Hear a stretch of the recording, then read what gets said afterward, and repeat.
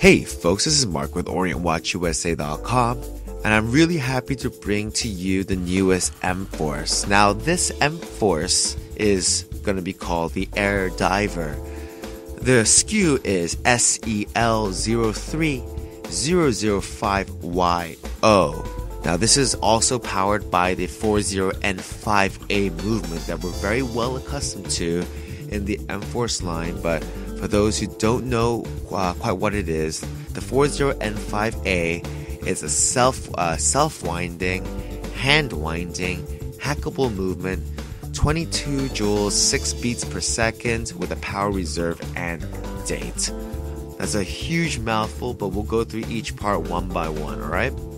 Alright, let's take a look at the features and we'll see. Let's just start with the bezel casing component, and you'll see a 120 click unidirectional bezel. Now it's got all the company calls it a 3-dimensional bezel. I think what they mean by that is just that it has these nice little grooves for you to be able to rotate the bezel with a wetsuit with the gloves on, and it is what they're trying to say is highly visible, so they've placed a lot of markers on the bezel. Let's take a look at the dial, and we'll notice, like I said before, the power reserve along with dates. The power reserve hand is also luminous, folks, which is actually quite good looking, and quite good looking if you see it later on. We'll show you a video of it, and it's really nice. Now, all three hands are luminous along with all the hour indexes, as you can see. There is a date window if you look around the 4 o'clock position, right around there.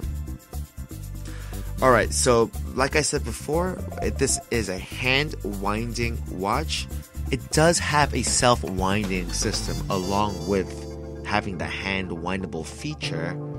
It's just an extra perk.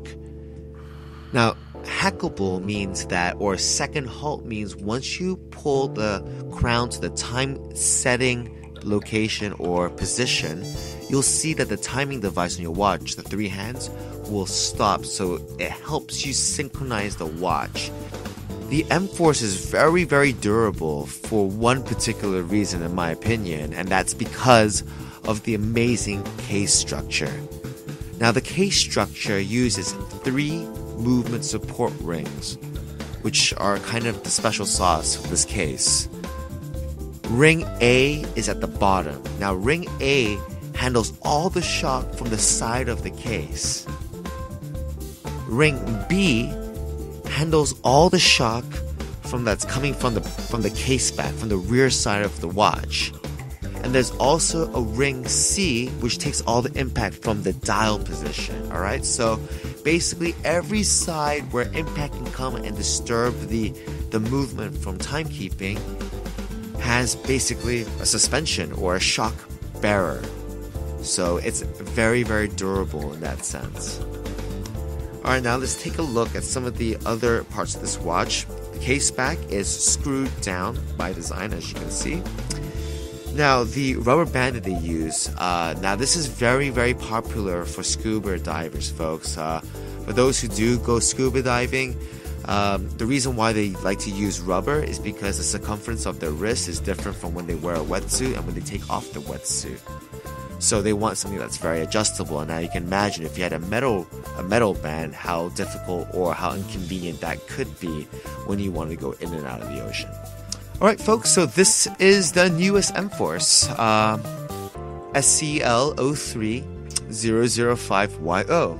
Hope to see you wearing one soon.